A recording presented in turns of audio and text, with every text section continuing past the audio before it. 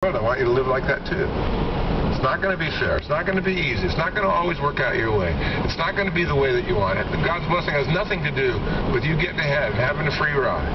It has everything to do with how you're going to love the people that God has sent you to reach, even the most miserable of folks. That's the contrast that God says people will notice.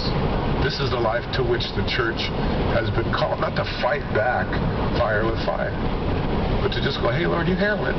Meanwhile, we're shining so others can see you.